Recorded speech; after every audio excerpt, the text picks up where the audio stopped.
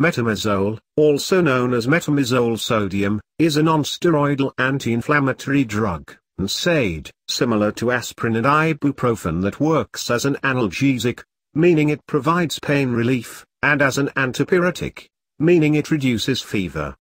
This drug was originally available without a prescription in most countries, but has been banned in more than 30 countries since the 1970s when its use was linked to a rare but sometimes fatal condition called agranulocytosis. The actual danger of taking metamizole is a matter of scientific debate, and in many countries the drug is still available over the counter and is used as part of pain and fever management in hospitals.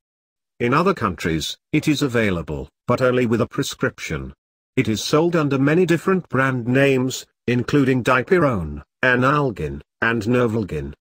Until the 1970s, when the link to agranulocytosis was made, metamizole was generally considered a safe and effective NSAID that was especially potent when it came to reducing fever. It is still available over the counter in, for example, Spain, India, Mexico, Israel, and Russia, as well as many developing countries.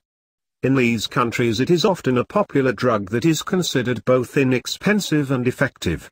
Metamizole is currently banned in the United States, Canada, Sweden, Japan, Australia, and several other countries. Agranulocytosis is a very serious condition characterized by a low white blood cell count and a suppressed immune system. Those suffering from this condition are very susceptible to infections like pneumonia and septicemia, also known as blood poisoning. Common symptoms include fever and sore throat, but are not present in all cases. This potentially fatal condition is a possible side effect not only of metamizole, but also of several other drugs, including other NSAIDs, such as naproxen, and the commonly prescribed antipsychotic drug clozapine.